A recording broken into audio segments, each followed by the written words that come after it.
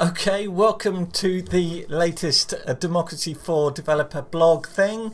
I am Cliff Harris, Cliffski. I'm the lead coder designer on the game. Lots has happened, massive amounts of stuff has happened. One of those things is that we can play as Canada. But probably the biggest thing, which I'll quickly mention, is that the game is now in early access. So you can now get the game on Steam, you can now get the game on GOG, you can now get... Do people say GOG or do they say GOG or Good Old Games? I don't know. And you can now get the game on the Humble Store. You can, of course, still buy the game direct from us using the itch widget at the moment. We changed. And you get a Steam key with that. You get a Steam key from the Humble Store as well. Obviously, GOG do their own thing. All sorts of stuff to announce about all this soon. It's going to be exciting. Anyway, so yeah, we're in early access, and that kind of has a little bit of an impact on... That's that bug I need to fix. It has a little bit of an impact on the progress of the game because there's an enormous amount of admin associated when you suddenly release on these stores. You have to do a lot of stuff, the developer has to do a lot of stuff, and then suddenly there's these thousands of extra people who are playing the game, and they don't know about the forums that we have on our website, so they ask a lot of questions. I need to jump in and answer and say no, we're not doing that, or yes, that's in the game, or no, it doesn't work like that, or whatever. So it takes up a load of time. So there's been less work done on balancing and adding content to the game in the last 2 weeks than there is normally. We do a lot of work, so a lot of stuff has happened in the last 2 weeks, and things will speed up a little bit now because that initial load of admin and tedious nonsense is now kind of out of the way, and we can get back into making the game better. So we added Canada, home of maple syrup and politeness.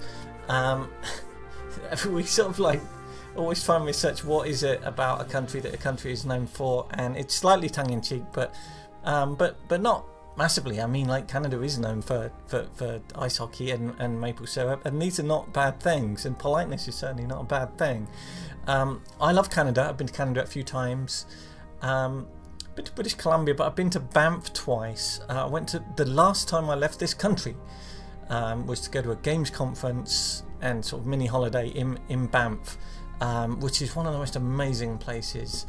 And I celebrated my my birthday there and did a helicopter trip over the mountains in Canada for my birthday, and it was unbelievable. One of the most amazing things I've ever done. Canada has a boost in the game for tourism. There is a lot of tourism to Canada. It is a kind of like major industry, and no surprise because it is absolutely beautiful. Anyway, Canada is in the game. Had a lot of trouble modelling Canada and getting it right. So Canada starts off with you unpopular, and I can't get this to change. I can't get the balance of it right yet. Obviously, loads more time will go into this to make it better. So you start off as kind of being unpopular, even though you're not. And it's worth me talking about this screen because it really matters. Because people say, "Oh, why am I so unpopular?" And then people will also say, "I didn't seem to change much, and then suddenly I became very popular." Okay, so there's a few things in here. This is a chart, I've probably spoken about it before, that shows you people's opinions of you. So if you've got a little dot at the top here, people are fanatically supportive of you. Halfway up, they're supportive of you enough to probably vote for you. Right at the bottom, they're fanatically opposed. And when you look at like a simple number like this, the popularity of a party, what you're basically asking is how many of these dots are above the 50% mark. I should mark it on here really, because that's the point at which people will vote for you. What it does not tell you is how soft that support is, which is a term that's used a lot in like political polling. They're saying those numbers are soft. What that means is how solid is your support. So for example, take this voter here, who we can look at, Tyler Taylor. I think we can click on that. I can't remember if you can click on that voter and go through to... maybe you can't. You can on some of the screens. I should make it on this screen actually because it's easy. Anyway, Tyler Taylor, right, is obviously very, very keen on our party. So they're up here, okay? Now they get one vote, like everyone, and if they vote, which is a big thing, if they vote, we will only get one vote from that person. Now, if they were here, well, let's say here to be safe, they'd still only get one vote. They'd still vote for us because it's more than 50% support. So it really doesn't matter. So really, what you need, what you want in politics, it's very complicated, but it's very interesting. So kind of what you want is you want everyone to cross over, well, you want 50% or more of the electorate to cross over the 50% line, but you don't really want to put any effort into pushing them any further because it doesn't matter. It doesn't matter, okay? The only way in which it matters is if you want them to become members of your party, which will mean they'll definitely vote, and they will donate to the party a small amount, or become activists, in which case they will help get out the vote on election day. Okay, so you kind of, as a politician, you have two slightly opposing demands. You have, I want to get people to vote for me on the day, and I also want to have a hardcore of people who are going to join the party and donate to me and all the rest of it. But what really matters is you get them over that 50% line. So this is kind of like one of the things that is emergent from the game. Okay, that you will kind of learn about politics from the game, and that is kind of the power of compromise. So if you're really into politics and you're really actively engaged, let me just show you what I mean in another way. So we look at the happiness distribution of the everyone group, which is here. Here we can click on individual voters. So let's pick a voter here, Oliver Taylor. Okay, 53.74% approval of my party. Fine, right? They're gonna vote for me. They're pretty upset as an environmentalist. They're not particularly happy either as a capitalist or a self-employed person. But because they're on low income, because they're poor, and because they're a farmer, and they're very liberal, these things have just about pushed them over the edge to vote for me, and that's fine. So I've only just got this individual person's vote. Okay, but that's fine. So it's kind of hard to explain, but what I'm getting at is that, like, if you're an extremist party and the population is not extreme, which is another thing, you will end up with a really fierce, like, but small collection of fanatically supportive people, and you'll lose every single election, because actually what you need is you need that 50%. So you need to get people to cross the line. Okay, now why am I even mentioning this? The reason I'm mentioning this is to explain this part of the game. So popularity is quite low, right? But we don't know where all these people are until we look here. So if they're just below the 50% line, and actually if you look, there's a big cluster here. It's not far off me becoming very popular. This big cluster here, and you can see it in the Family Values Party, which is like the middle of the road party. They have loads of members, more than the opposition. They've got loads of members here, and so there's a big cluster of people who are kind of thinking about voting for me, but they're not quite there yet. Okay, if everyone was down here, then my numbers would be more worrying, even though the popularity numbers would be exactly the same. And this is something that even, it seems to me, a lot of politicians don't understand, especially fairly extremist politicians don't understand. They think, we'll energise the base. It's like, that's great. The base is like 1% of the electorate. Brilliant, well done. They're very energised. They were going to vote for you anyway. Anyway, enough of that. So this is Canada. Woohoo! Canada has this, the Northwest Passage. I did a bit of like reading, and I knew about it anyway, but I wanted to check it's a real thing, and I read to check that it has some kind of impact.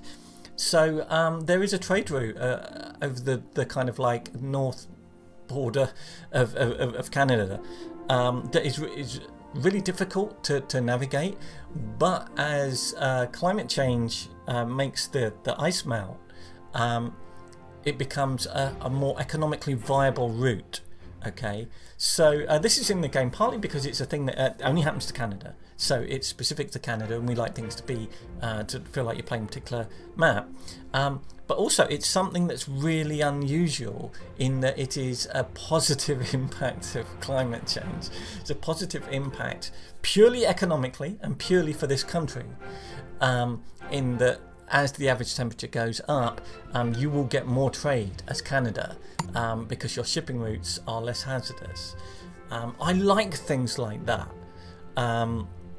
Not climate change. I like things that are in that make you think, ah, I'm playing Canada now. So actually I need to be aware of this and international trade. International trade is going to boost GDP, and that's going to make everything lovely. So so it's, you know, it's a specific thing to Canada. A bunch of other stuff went in, including like colorblind palettes, which will not be perfect, and I welcome feedback. This is dark mode. I'm playing the game in dark mode. If you're thinking, I've seen screenshots of Democracy 4, it doesn't look like this, what's going on? This is dark mode. We also have other modes available, light mode. Boom! Now, if you're colourblind, there are various different types of colourblindness. I don't have colourblindness. I have all sorts of other... I am stereo blind, which is really weird and really unusual, which means I can't see 3D movies. And it means I only really look at one eye at a time. Weirdly, VR works perfectly. People always say, well, surely virtual reality doesn't work. No, it's a completely different phenomena. Anyway, but I don't have colour blindness, so I don't know, right? You can get online tools to show you what colour blindness looks like to try and make an app, a website, a game to work in colourblind mode. And so I've done my best, right? So the most common form seems to be, I don't know how to say it, deuteranopia. So we have this is colorblind mode, or this is that particular type of colorblindness. Now if you're looking at this now and you're not colorblind, everything seems to have changed colors in a slightly strange way, but hopefully this makes sense now if you have that sort of colorblindness in terms of the reds. And I've got to think about this now. The reds, I think that's green. You can now tell the difference better if you have that. So we have that, and then we have like another mode for it, which is the dark mode version of the same thing. Because just because you're colorblind doesn't mean that you don't want to have the option of dark mode. Anyway, we can edit these. They're just text files, and if you think any of the we're going to support modding with them. So like if you think I like dark mode but it's a bit too dark, or like can we just not have a mode where everything's purple, like whatever, I don't care. We're going to support that as modding. It's literally a text file that sets a load of values and we read it in. So I wanted to like show you the interface in dark mode slightly, and also remind people that you can play like this. You can see what's most influential in the game, you can see what has the highest values, you can see what's popular and unpopular. Income tax unpopular, wiretapping very unpopular in Canada. You can see where the money's coming and going, mostly through income tax, mostly to pensions. Very different in the United States where military is massive. Or you can look at the default, which weights all of those values together in what it thinks is the most valid way to look at things. Okay, what else is done? So we've gone into early access.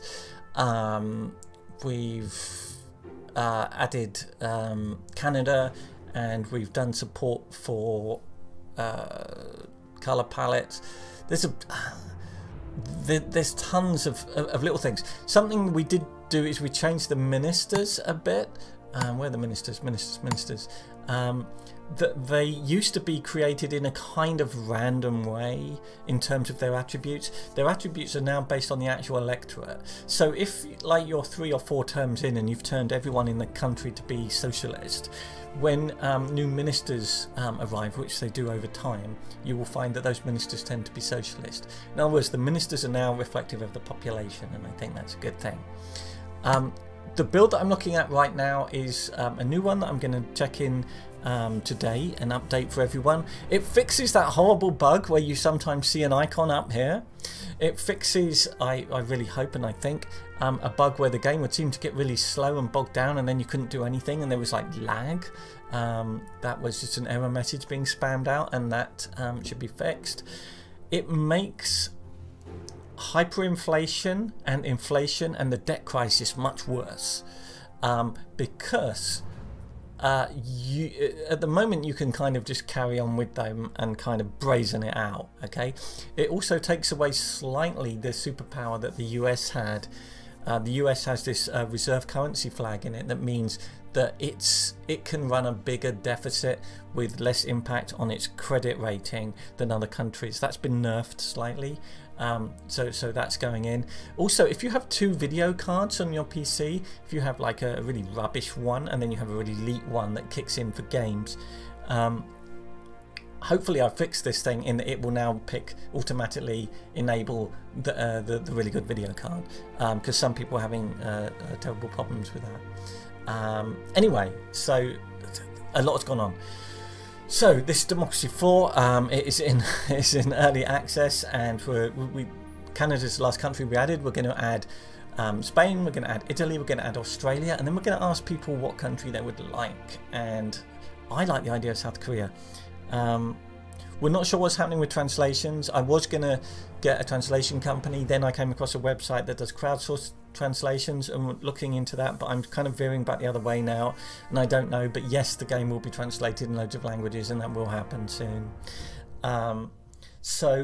If you bought through itch, they seem to be having trouble giving out the Steam keys I've given them, but please be patient. You'll still get all of the updates and everything, and you will get a Steam key. It's just that itch seem to have a bug at the moment with that. If you bought through Humble, they have Steam keys as well. If you did buy the game on Steam and you like the game, it's so appreciated if you leave a positive Steam review, okay? Because the problem is, with a game like this, people pick it up and they play it, and if they love it, they play it for hours and hours and hours, and they're busy playing it. Whereas if you have a bug or a complaint about the game, you quit and you leave a negative review. So reviews tend to skew against games like this that people spend hours playing, because the last thing they think of then is to review it. We really appreciate positive reviews. It helps let other people sort of know about the game, and it keeps Steam promoting the game, and that's important because that's how people hear about it. We don't have a big marketing budget or anything like that. We don't have loads of loads of PR people in some office somewhere. So it's really appreciated. It doesn't have to be a work of art. If you look at like some of the positive reviews, they're like fun game. That's it. It doesn't matter. It's statistical, right? If you want to write a really long review about how awesome the game is, that's great too. If you're a Twitch streamer, this is the game for you. Okay, this is the game for you, because people love it in Twitch streams, because in chat you can ask people what to do. So you can be here and you can say, should we tax cannabis more or less? And people have an opinion on your Twitch stream. So get streaming it. It's cool. Anyway, I need to stop there because my voice is giving out. Thank you for buying the game. Thank you for supporting the game. I'll do another thing in 2 weeks. We'll have loads of balanced stuff to talk about, and we'll talk about the next country that's going in. Although that's probably going to be about a month until we get the next country in. Probably Australia. I'm not sure. Anyway, thank you for watching, and I will see you in 2 weeks.